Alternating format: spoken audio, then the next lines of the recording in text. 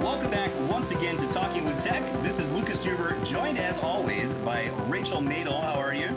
I'm doing really well. How are you doing? I'm good. I am cheerful and bubbly and effervescent and really tired. So only the first things that I said are a facade right now. And also by Chris Begay. How are you?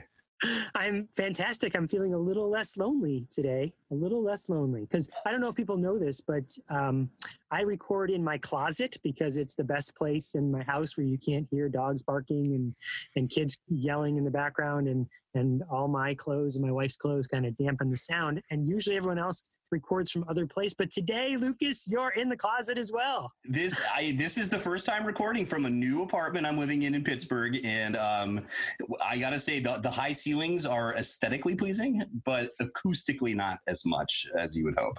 So no, I will be a closet podcaster from now on. Yes. Welcome to the Closet Cub, Rachel.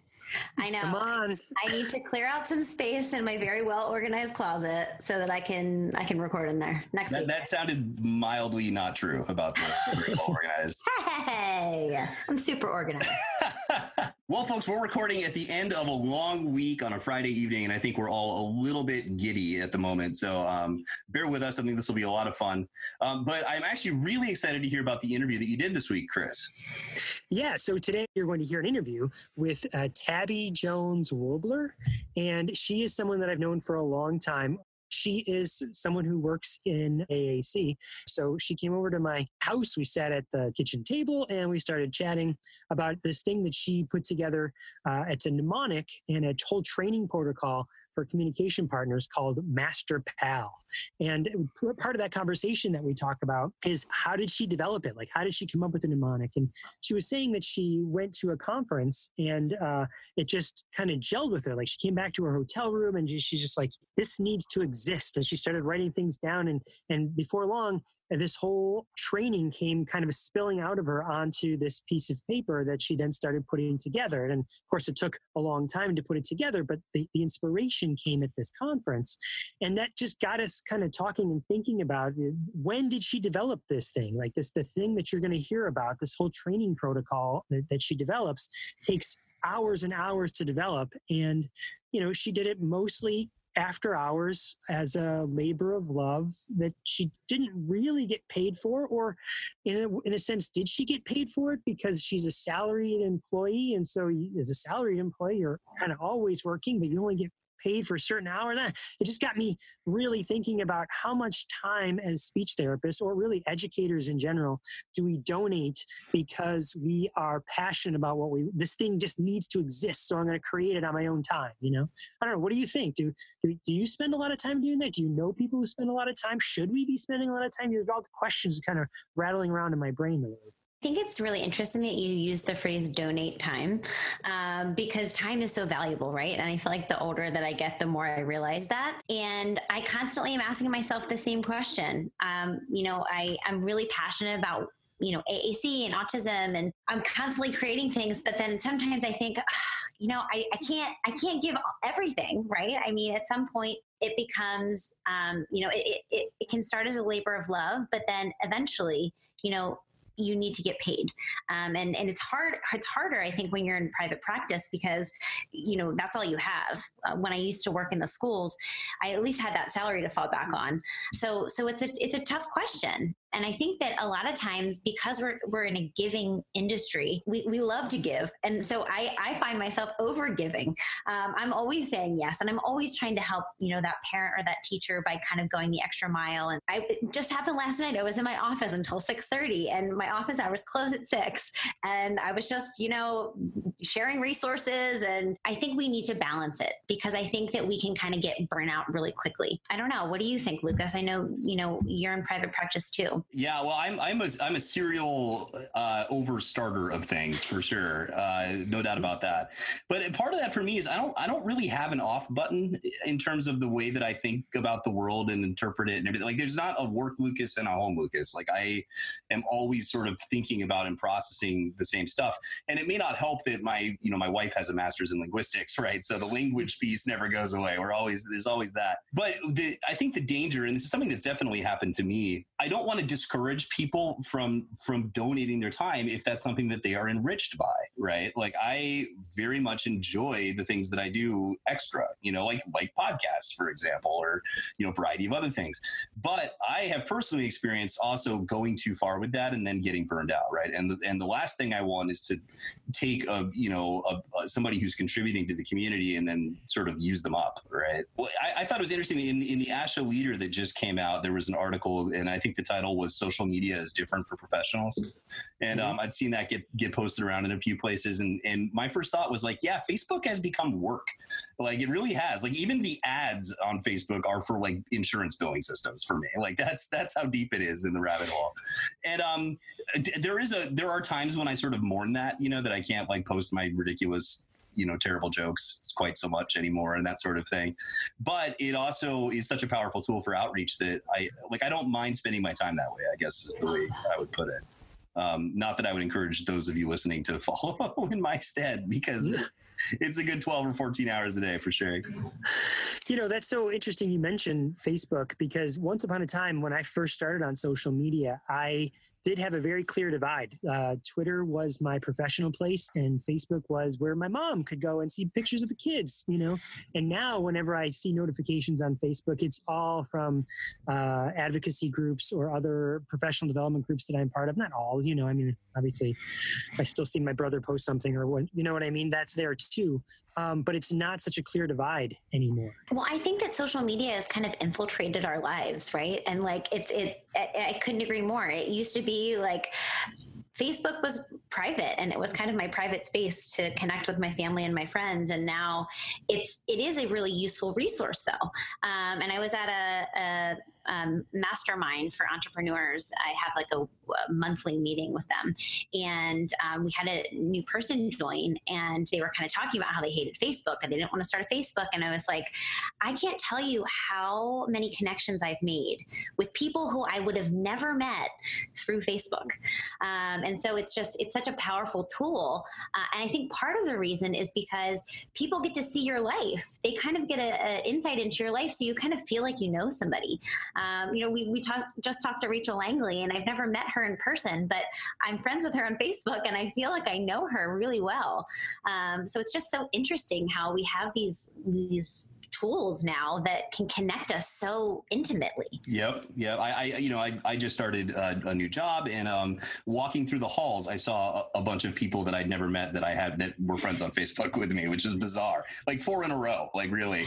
But I mean, I don't know. I mean, it's tough, right? Because there are absolutely things about Facebook that I'm not happy with in a variety of ways, but it's almost inescapable, and it's such a professional tool, and particularly in our field where there's so many underserved folks, it often feels like the only way to reach certain families, right? Well, I'm curious though, Rachel, so you mentioned that you went to this mastermind piece that you do once a month. What value do you get out of that?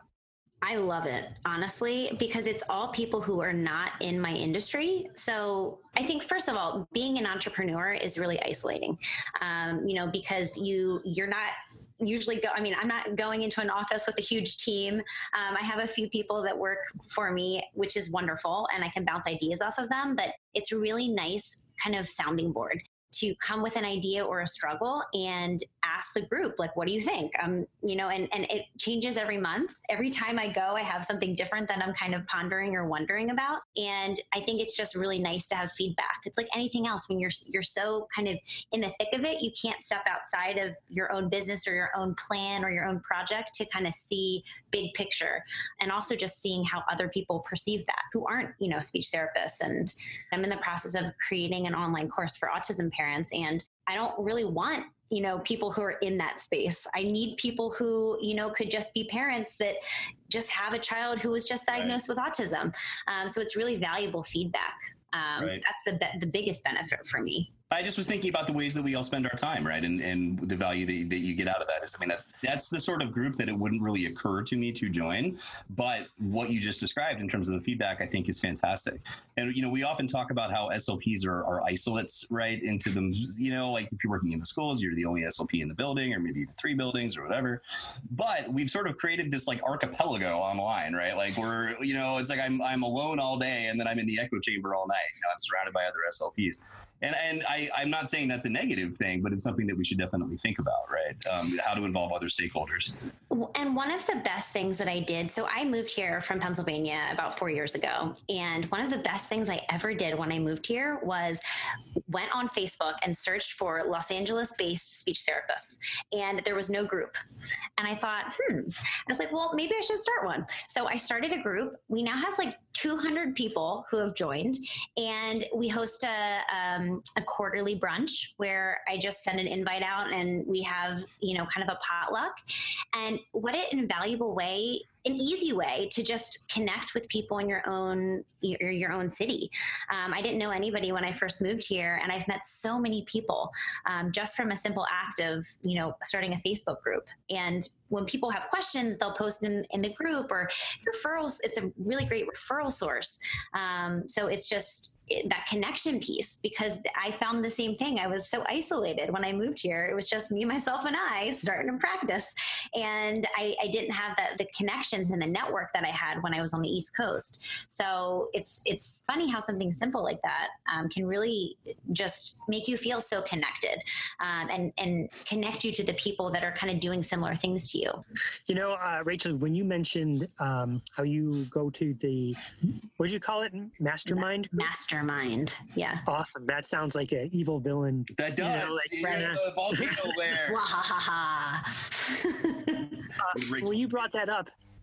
Yeah, and you said how you reach out to these other disciplines. That reminds me of once upon a time I got to do this TEDx talk, and the day before the TEDx, I got to have lunch with the superintendent for our school district and the assistant superintendent at the time, and it was a big deal. Like I don't get to have we have a big fancy pants. Whoa! Exactly right. Like, oh my gosh, I'm meeting with the superintendent. Like it was a big. So anyway, I'm sitting down with them, and I'm like, this is my chance. I'm going to pitch Twitter to them, because these are like old school people. Twitter, we're talking a handful of years ago now. So Twitter was still like in the mindset of education. Most people weren't using it. And I started telling the assistant superintendent about how, it's this great thing because you connect people together and you can learn from each other and you can break out of your just learning from the people in your immediate sphere. And she said, well, give me an example. What's something you follow? And I said, well, I follow this hashtag called EduWin. So it's hashtag EduWin. And I said, what that is just educators sharing their little moments of awesome experiences. Their EduWin for the day. Today was the win I had. And she said, sounds like a lot of people sitting around congratulating themselves and patting each other on the back. And at first I was like, you just crushed this thing that I love, like reading about.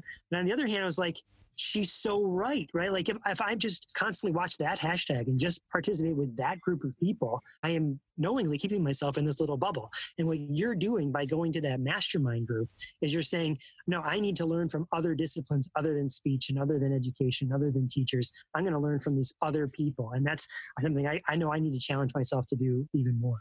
Yeah, absolutely. And, I'm thinking about the last brunch that we had, this SLP brunch. And when do you get a chance to sit with, 20 other SLPs and just kind of talk? And I think that is so valuable, because everyone has a different perspective. We bring one topic up and then somebody mentions a training that I'd never heard of. And it just kind of, it's so important.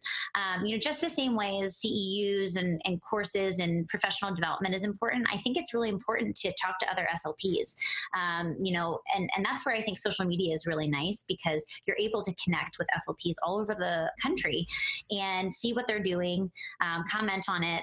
But I definitely think there's something to be said for face-to-face and the real thing, especially if you're in a school district where you might not ever see another SLP, except for staff meetings and things like that.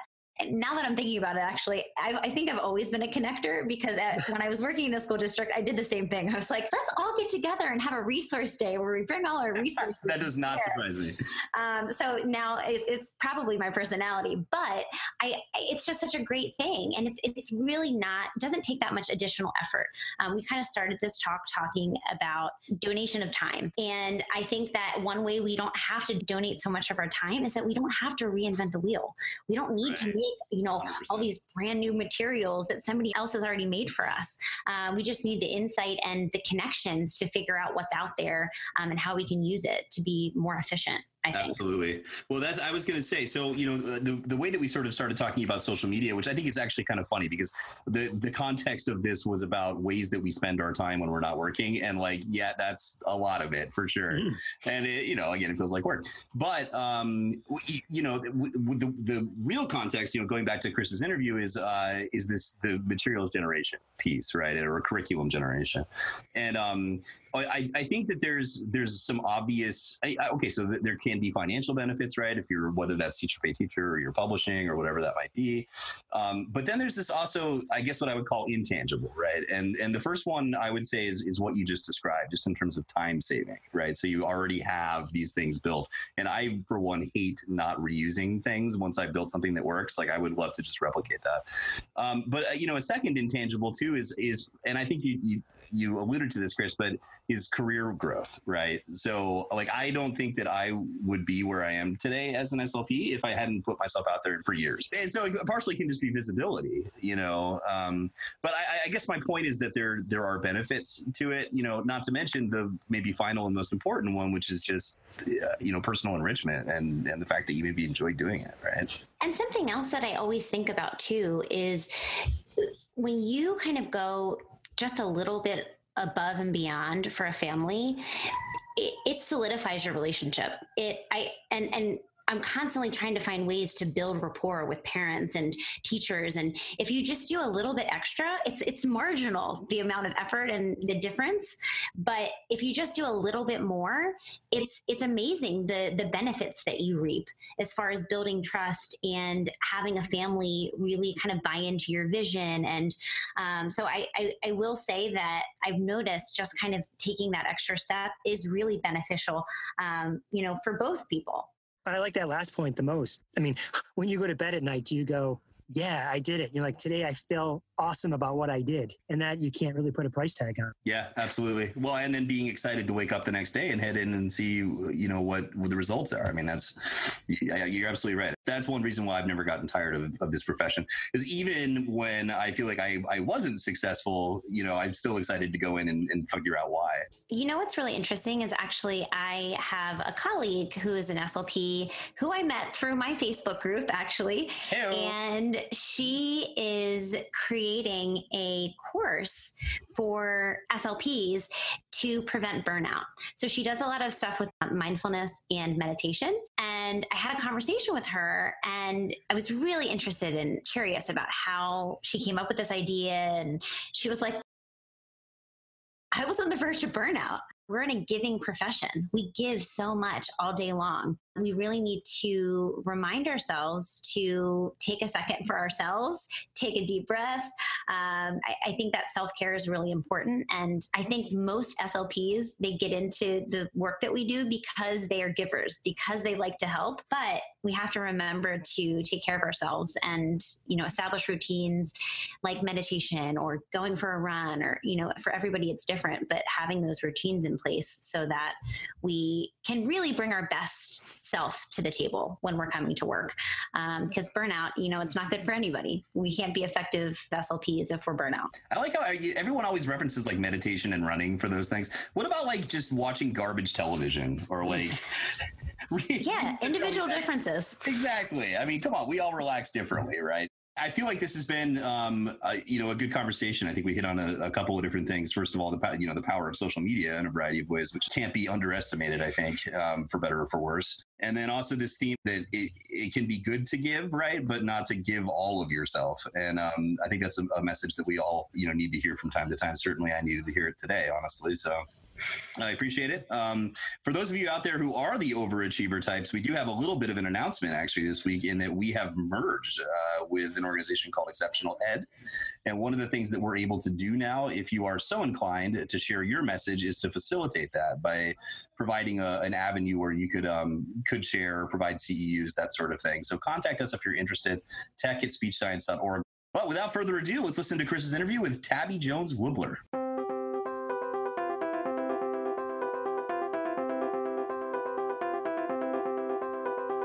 Well, welcome to Talking with Tech. I'm here with Tabi Jones-Wohleber.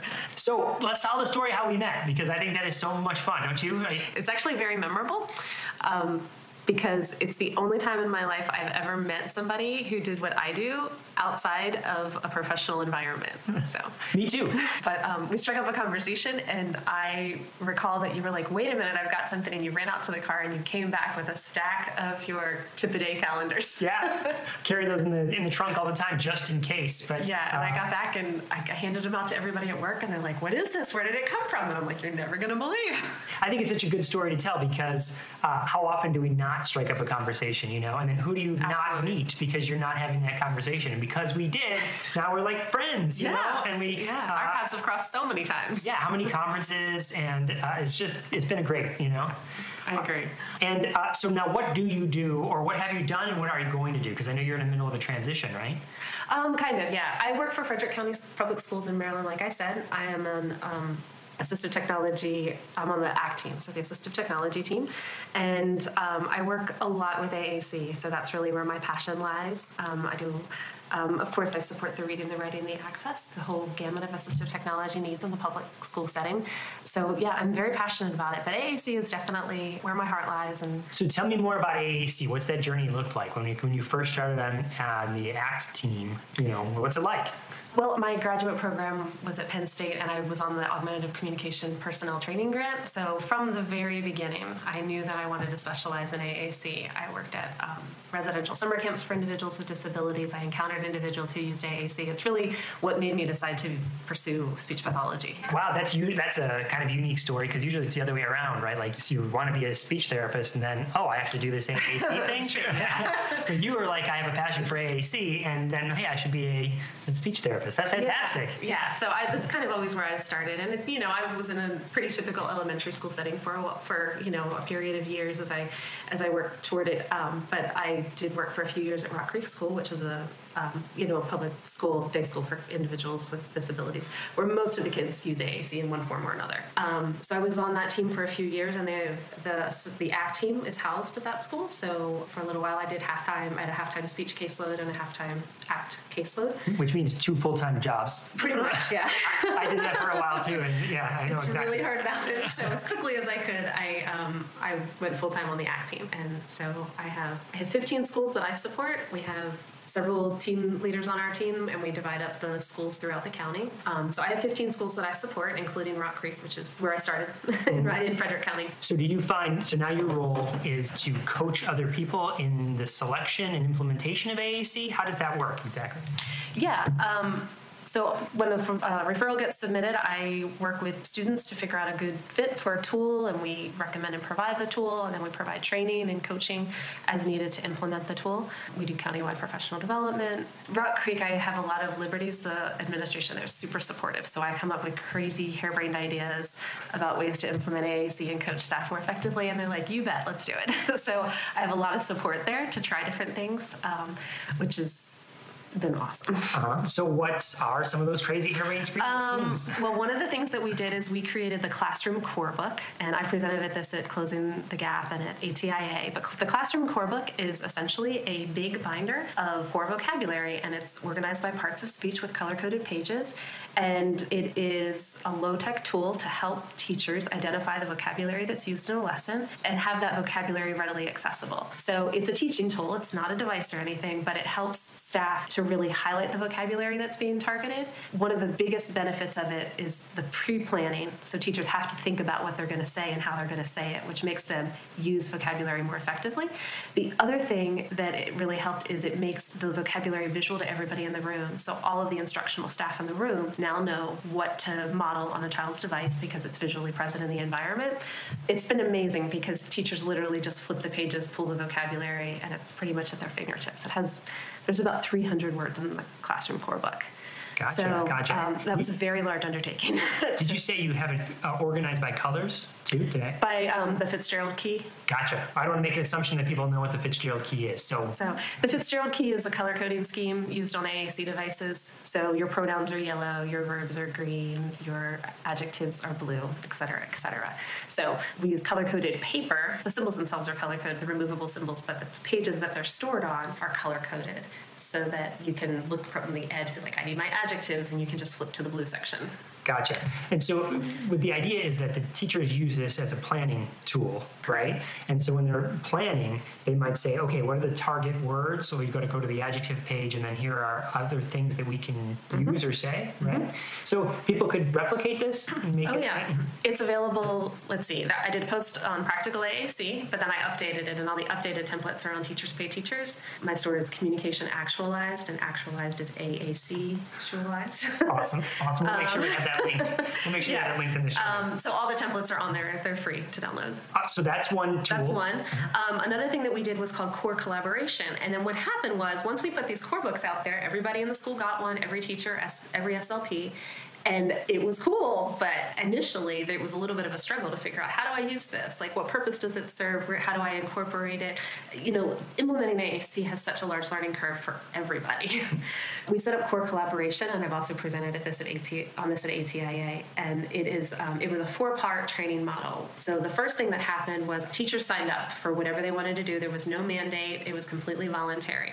But I put up sign-up sheets, and people signed up for an observation as the first step, and the observation was literally me just coming in and observing who's in your class, what tools do they use, how do they use it, what does the structure of the classroom look like. It was just information gathering on my part. The second session was a planning session where we planned together, and so teachers brought to me whatever lesson they wanted to work on, and they could decide what role they wanted me to play. So I would take over teaching the lesson, I would co-teach the lesson, I would be the videographer, I would play the role of an instructional assistant. So they got to choose what role they wanted me to play, but we planned it together with an emphasis on modeling, core vocabulary, creating communication opportunities. And then we talked together. And when we did that, we solicited somebody's help to video the lesson. And then afterwards, I broke down the video, tried to edit it down to really capture the essence of the best parts of the instruction. And then the fourth slot that they signed up for was a reflect and review, where we would review the video, talk about what worked, talk about what didn't. But what was awesome about this is it really, at this particular school, we have monthly trainings. A lot of it is focused on communication. So they are constantly getting information related to communication. The real need was, how does it work in my classroom? I get what you're saying, but how does it work with my kids, with my content? So that was the goal, was to make that connection. But again, nobody required it. It was completely voluntary. And with the exception of one teacher, every person came back for more. I kind of liken it to this idea that top athletes, they don't train for an hour a day like you or I might work out, or half hour a day. They put in hours and hours of training, and they do it all the time. And I think that teachers, once they really get the basic information about AAC and what it is and why we use it and how to implement it, in order to be really effective, they need that coaching. And they need, those teachers that are more in the know need more, because they're at that place where, in order to really become experts and really thrive with it, they need the community, they need the back and forth, they need the exchange of ideas.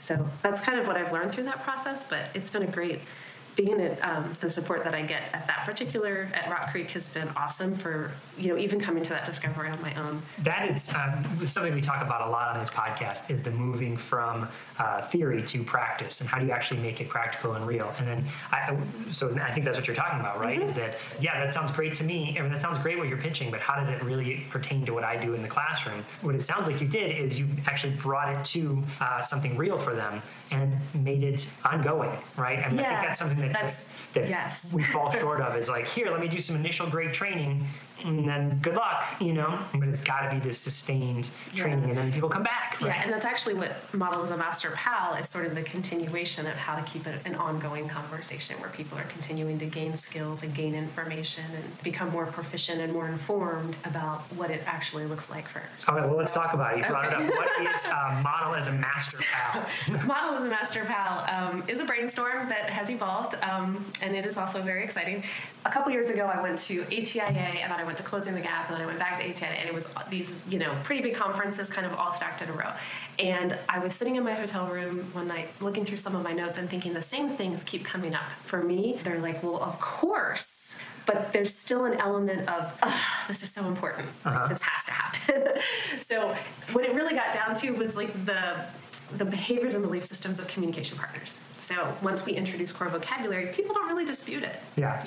It makes such good sense. Yeah. There's research to support it. There's lots of evidence once you start really having the conversation. And then you start to see a little success. Yeah. So core vocabulary is creating communication opportunities is another conversation that's always coming up. Like, we need opportunities during every part of the day. So, once you kind of get into that conversation, you see that devices are out. And I want to make sure I understand that. The creating communication opportunities is how do you structure the environment and how do you structure the actual lesson so that you're getting to the target word or target words that you're working on. Yeah, right? kind of. But what I often see is that, he has an opportunity to respond during circle.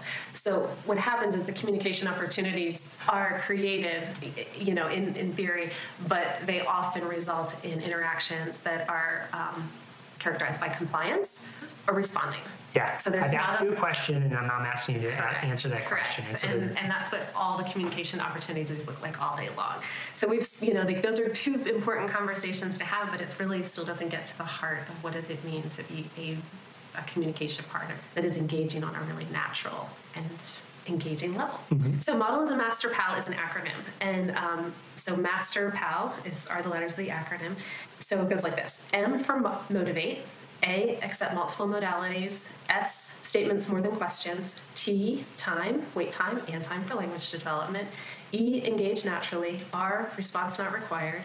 P, presume competence. A, appropriate prompting. And L, let the child lead. Those are all things that when you hear them, you're like, well, yeah. Yeah, well, when you and I hear them, we said, because we've been doing it so long, but when a brand new communication partner who's new to this, or has even been, maybe if they're not new to it, it's a nice way of breaking it down so that it's a mnemonic that they can practice and remember. Yeah, right? Yeah. So these are the things that I felt like kept coming up on social media and at conferences. These ideas were so valued, and yet in practice we know that they're underutilized. So I put together some training modules, and I first did it with the preschool environment. Yeah, who were your guinea pigs? Yeah, so there were several families in this that had kids in this preschool who were really interested in this conversation related to AAC. So it was a preschool where there were 7 kids. 6 of the 7 students with IEPs had an AAC device. Wow. Okay. So it was a pretty intensive environment. So we opened this up to the staff and the families. The administration worked with us to make sure all the staff could attend. I did it twice back to back so that half the staff could come. So, real quick question: yeah. The devices that they were using, different systems, they were different systems. Yeah, okay. They were different systems for a variety of reasons. They had come to this, and some of them came with their own, and others had more vision and motor issues that limited access. So there was. You had administrative support, which seems absolutely to be huge. Right? It's impossible without. Yeah. And so, what was the training like? The training, we did it over a series. I think we did 4 or 5 trainings we did them every 2 to 3 weeks over the course of about half a school year. So half the staff would come to the first session, and the other half would come to the second. Families were invited. We kept it fairly casual. So we always started off with a conversation, like, what are we talking about? Why are we talking about it? And how does that pertain to me? And then we would go through and talk about some of the social science related to it, what it looks like with AAC, and have that conversation. But there was such good feedback, and the conversations were really rich. because it provides a framework for discussion. And I think that that's one of the most important things. So it's more of an interactive discussion than like you give talking points, you make a few points, and then like, what do you think? Let's talk about it. How does it actually? Yeah. So much better training anyway, right? I mean, again, not just specific to AAC. Any training is like that, right? Who wants to be sit and lecture? So true. When you say staff attend, and you said families and staff, does that mean the paraprofessionals as well, or is it just teachers? Gotcha. Everybody's invited. The first time it was just a conversation, and I realized that wasn't going to work. The second time we did it with staff and families.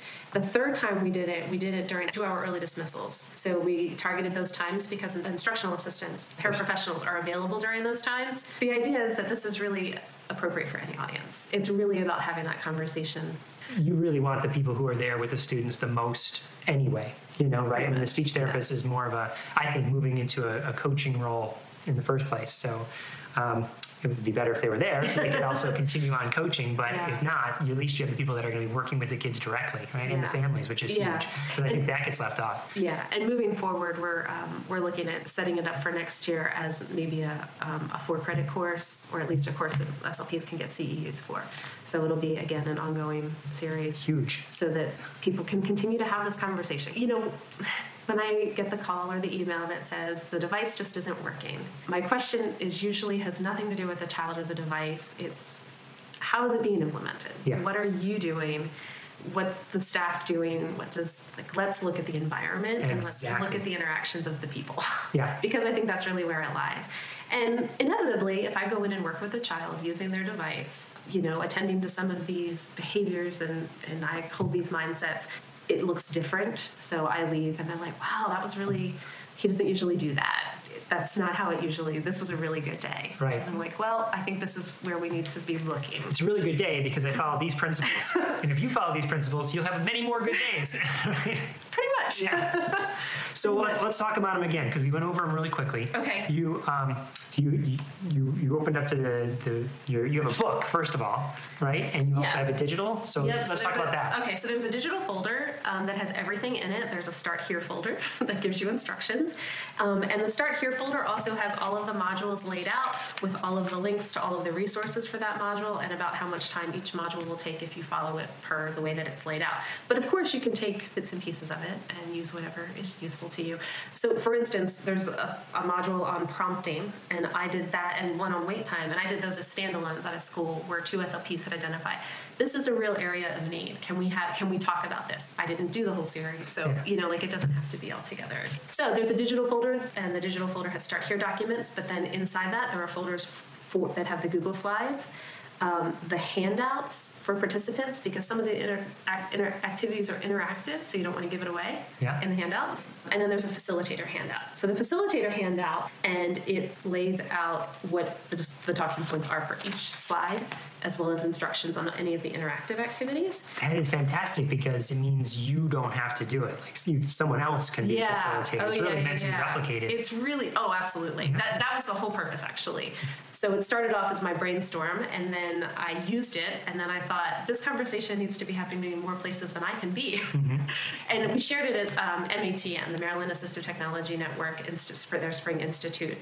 We shared this, we did a 1-hour overview and gave the links to pass off to that. I bet you people loved it. They did. Yeah. But also in the facilitator handout, there's links to supplemental handouts. There's video links to extend the conversation.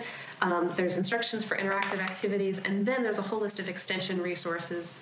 I mean, I did not create all of these things, but there's so much out there, and I think one of the challenges of providing effective AAC support is how do we culminate, how do we bring together all the resources in such a way that people can, and it's an ongoing task. It'll never be done, but there's an attempt at bringing together things relevant to each module at the end of the facilitator handout. So what you've developed is like a college course. I mean, it's just step 1 through, and you just take it's like a syllabus that you have with all the resources that anyone could plug in. Yeah. So let's talk about Master Pals again. When you first told me about it, immediately I thought, okay, this is just an acronym to remember the good practices that we need to be using. So do you start with M and you just go right through MAST, and that's how you do your training? That's how I've done it so far. But like I said, I've also taken pieces of it and given them on an individual basis. Gotcha. AAC is not intuitive. It follows natural language development, a progression, so it's predictable in that sense. And we all have opportunities to interact with kids and watch their language development, but we're kind of not aware necessarily of our role in that, how we repeat, recast, extend utterances, offer those natural consequences. A lot of times we don't have an awareness about that we can carry over. Yeah. So it is natural, but it's not intuitive. Yeah. So I feel like being explicit helps people to really understand the whole child, the whole picture, the whole scope of what we're trying to accomplish. Absolutely. I couldn't agree more. It just seems like magic that it happens, but it's not really that. And so you have to really break down into these little components and be like, here's what's actually happening. Yeah. I love that word, explicit.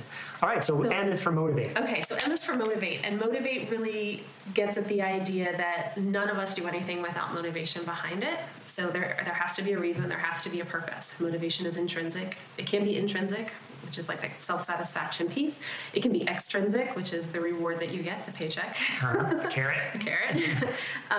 But I also think that there's an element of motivation that comes from readiness, like having, when our kiddos who use AAC, a lot of times the world happens around them and they don't have a lot of influence on it. Mm-hmm. So when we take their environment and we make it more structured, we provide visual supports, we let them know what's happening and we interact with them on that level, we are providing a readiness for learning that can also play into the purpose and the which relates to motivation. So this section really talks about the fact that kids, they need to have purpose behind what they're doing, and balloons and gummies and, that is not motivation. It's a reinforcer, but they're not the same thing. All right. What's the A stand for? So A is for accept multiple modalities. And this one is, I think, fairly self-explanatory, but we all communicate for lots of purposes and lots of reasons. We all use text and email and speech and facial expression and body language. We use all of these things. I'm nodding right now. Yeah. And it gives us feedback from our communication partners. So understanding that when our kiddos, using AAC is hard. It has to be taught, it has to be modeled. And when things are hard, we have to support whatever they can give us, mm-hmm. To make them want to do the hard. Mm-hmm. So always requiring the hard is not necessarily the best way to affect a meaningful interaction. And I guess the other side of it too is kids that are able to respond verbally, even if they have a device, accepting that and honoring and validating so that they understand how powerful language is, so that we're not undermining the opportunity to teach them that. We can still model on their device when we respond. Exactly. So it's not an important conversation. You find this is a trap people fall into sometimes. Oh, yeah. They'll go say it on your device. Yeah. All right. So that's S. Okay. S is statements more than questions. This is one of the meatier modules. So this one is probably the longest. There's several interactive activities.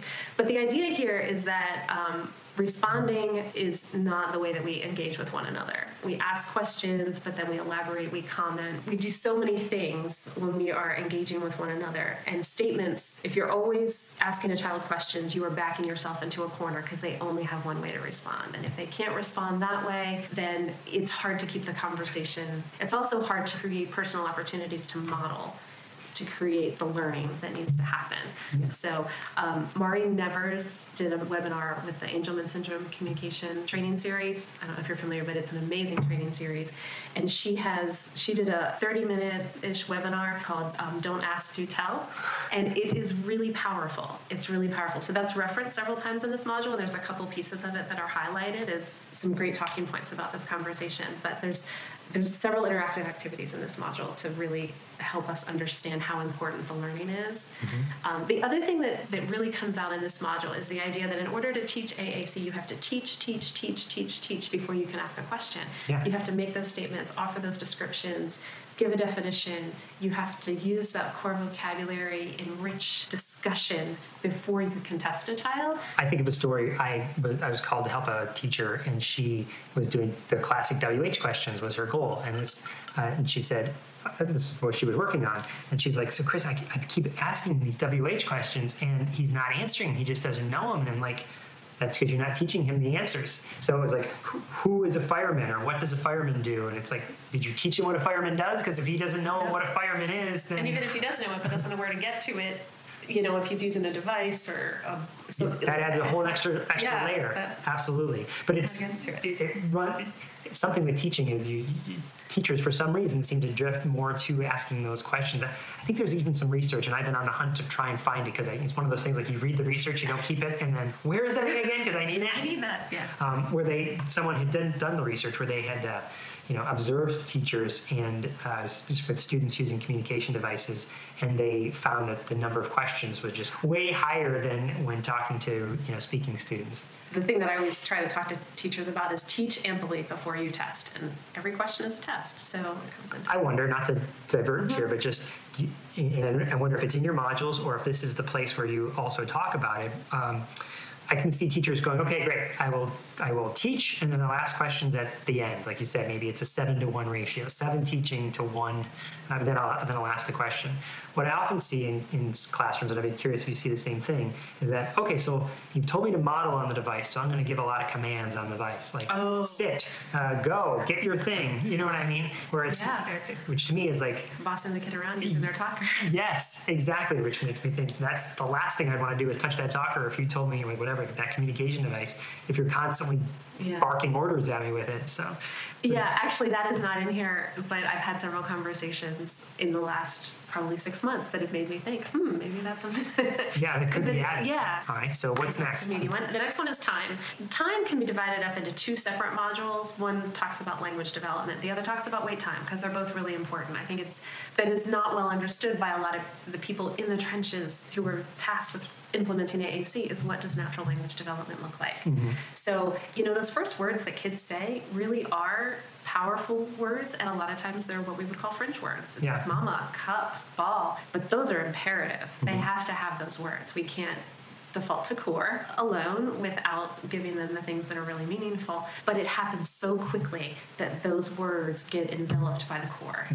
Ball, I want it. It happens within like 6 to 9 months after kids have their first word. So it happens very quickly, but each step along the way is part of the process. Mm-hmm. So understanding that process and understanding what we as communication partners do, how we respond to those early communicative attempts, influences the way that language develops. So again, that repeating, reframing, extending, responding naturally to those utterances is how language develops. So I find that breaking that down and, again, making it very explicit is a really, really important conversation. Yeah. One of the things that really gets people is when you have the conversation about the child in your life who says, with the perfect intonation of a familiar caregiver. Right. That really gets people thinking, how did they learn that word? It's not like we taught it to them, but we did because we modeled it. Yes, intentionally or not, and for whatever reason it's meaningful. They always use it with appropriate context and intonation when they do that. So I think that those conversations are really beneficial. Yes, that sticks in people's minds. It sticks. The other part of time, obviously, is wait time. So for this part of the module, I highlight Kate Ahern's umbrella.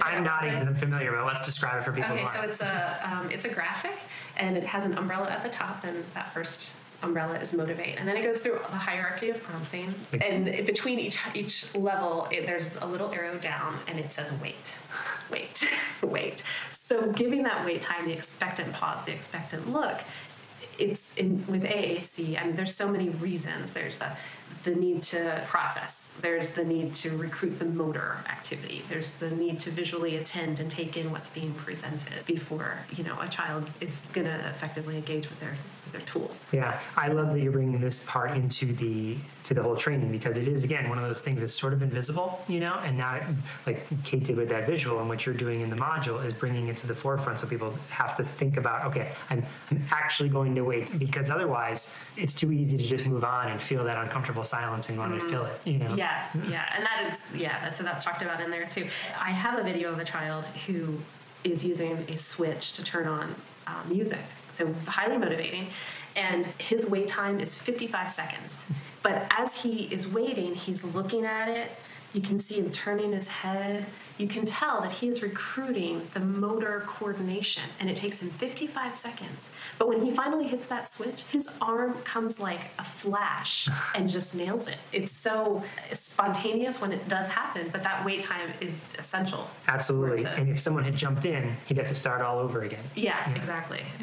The E is engage naturally, and engage naturally there's so much to engage naturally. This conversation is there's lots of different pieces to it. So part of engaging naturally has to do, again, with that language development piece. So that's touched on. Engaging naturally addresses semantics. So some of the language that we use, like hit the button rather than what do you have to say. Mm-hmm. So is it a motor task or is it a communication task? Right. Engage naturally talks about what kinds of communication opportunities are presented. Is it just comment, or is it just respond compliance? So how do we move away from that and engage in the learning and in the social aspect of engaging with one another? There's also a piece of this that talks about how do we build emotional confidence with our students. So there was a really great research article that I read. It was published 2 years ago, and it's looking at how do we support emotional confidence in the vocabulary we use in AAC devices, and the need to not just identify an emotion, because a lot of times that's how emotional confidence goes. Mm-hmm. You know, how do you feel? Yeah. I'm mad. Okay, you're mad. Time to get back to work. Yeah, exactly. Now what? But really, it's about how do you feel? What happened? Let's talk about it. Mm-hmm. And then what can we do to make it better? So really engaging the child in that understanding, just as you would your own child or grandchild or niece or nephew, but how do we really honor them as an individual and give them the language to help them process and understand? Love that. So again, something that was so, the way you built it in is that you built that emotional piece into the context of let's just be natural with each other. Just don't be a jerk. Yeah. Right. Yeah. Again, I could talk all day about that. I know. We could have a podcast episode on each one of these. We could. We definitely could. So response not required is actually very closely aligned with the statements more than question piece, I think. So response not required is just the idea that sometimes we need time to take in what's being said to us, and we may not have a response. And I think that plays out in our own lives lots of different ways. Sometimes I will be in a situation where I don't respond, and then afterwards I'm like, what I should have said was. Yeah. Or after I get off a phone call, somebody, gives me information and I'm like, I'm not really sure what to do with this right now. I'll have to get back to you.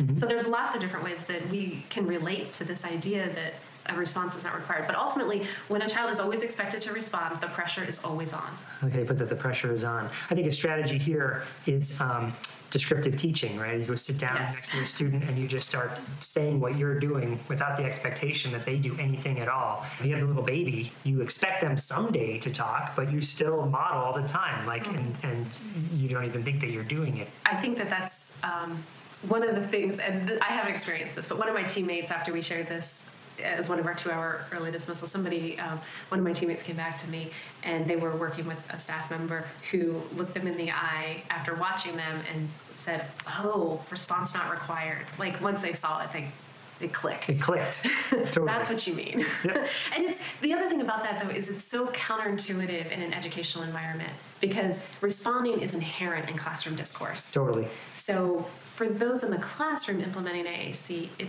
absolutely requires a different way of thinking about how to present information and how to engage a child in that discourse. I couldn't agree more. Okay, so P is for presumed competence. Presuming competence is a mindset, and you can't mandate a mindset. Mm-hmm. It has to be shaped. It has to be shaped with information. It has to be shaped with experiences. Who knows how we each come to our own mindsets, but it's a culmination of the things that have impacted us. So the idea here is that information is shared, videos are shared. There's several videos in this module that put it out there. The idea that every child who uses AAC is a communicator, is a learner, and is an individual. Can I ask, the statements that you're displaying, are they negative where someone No, they're positive. They're positive statements. So sorry, I didn't finish that thought. Well, let me say, because sometimes where I have done, and I'm looking to grow myself, is that I will share the negative. Like, here's something that is not presuming competence. Do you know what I mean? This is what has been said. Do you think that's presuming competence? And you should say no, because it's very obviously that you've tried to limit the student in what you said. But it sounds like your statements are not that. No, these statements are positive statements, and it really gives an opportunity for everyone for participants to think about what it means for them with the students that they work with. One of the things that I find with presumed competence is some people love it in theory, but in reality have a hard time sussing out how that plays out in their classroom. Mm-hmm. Or people who completely misunderstand what it means. So presuming competence means that I think he should be doing 8th grade science when he has clearly demonstrated that he cannot do 8th grade science. Mm-hmm. But what I understand presumed competence to mean is providing opportunities and access to learning spaces that are inclusive, that are always allowing the child to grow. This is where I start when I do trainings, because I want this to be, and I understand it would be Pastor Mal if we changed it around. But you don't have to start at the you jump around, because without this, everything else becomes like, they can't do it. That's absolutely true. A is for appropriate prompting. So the idea here is that prompting goes, you can have a least to most or a most to least. It really depends on where the skill set is. But providing prompting does not replace modeling for the sake of teaching. And hand over hand is really counterproductive for teaching AAC. So there's discussion about hand under hand and how that actually achieves the perceived goal of hand over hand. So hand over hand, if you're trying to teach a kiddo a motor plan, if they're resisting, they're not learning it. Like the wires aren't firing to learn that. Yeah. And if you are taking control, then they're going to relinquish control. So they're not learning it either. There's nothing firing. What fires together, wires together. So that's not happening. It's passive, yeah. So that's not happening if there's hand over hand prompting. So really trying to hone in on that, because I feel like that's something that I see too much of. So what's hand under hand? So hand under hand is when you might model and allow the child to go along for the ride. Have their hand on top of yours. You can't see what she's doing, but yeah. but with hand under hand, the child can pull away at any time. You're not forcing a thing, so they can get the idea of that motor plan. What's the pattern? On the display. Your hand is under their hand, and you're the one who's touching it. But then they can. Yeah, or with reading, like going the left to right. So given the input, but it's of their own volition. Yeah. I think that's one of the things that becomes emphasized throughout, is that autonomy, letting the message be the child's own voice, is so important to get at the heart of communication. Yeah. If it's forced, it's compliance. Yeah, and then what good is it? And what good is it? It's the illusion that you're making progress, but you're not really. Yeah, it is definitely an illusion. And then the last module is let the child lead. And let the child lead really talks about how important it is for the child to be in control of their communicative destiny. So but observing, listening, watching, and seeing what the child does, and then figuring out how you can enter their world.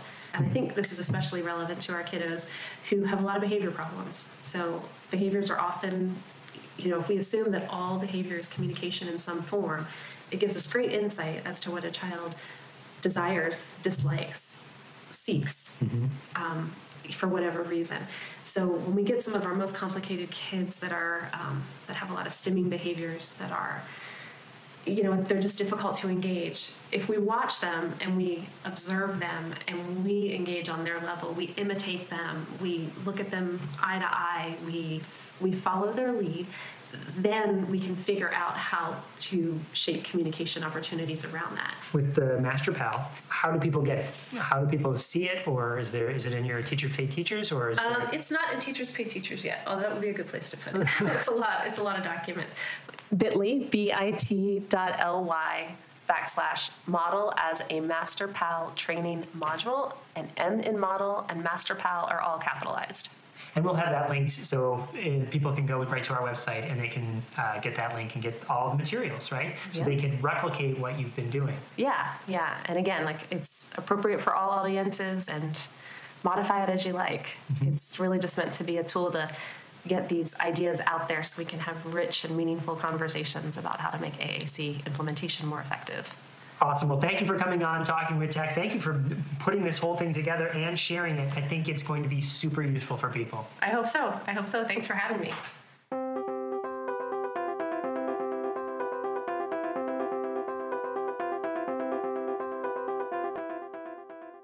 All right. Well, welcome back. That was a fantastic interview. I think that, we have all this research that indicates the importance of peer and partner training in AAC, but not a huge amount of curriculum, right? So, this is enormously important effort. Well, if you've enjoyed the show, please drop by iTunes and give us a rating. That's partially for the warm, fuzzy feelings that you will engender in all three of us, but also because that helps other folks to find us. And really the whole point of this is to share the information. So we'd appreciate that. And then track us down on Facebook too.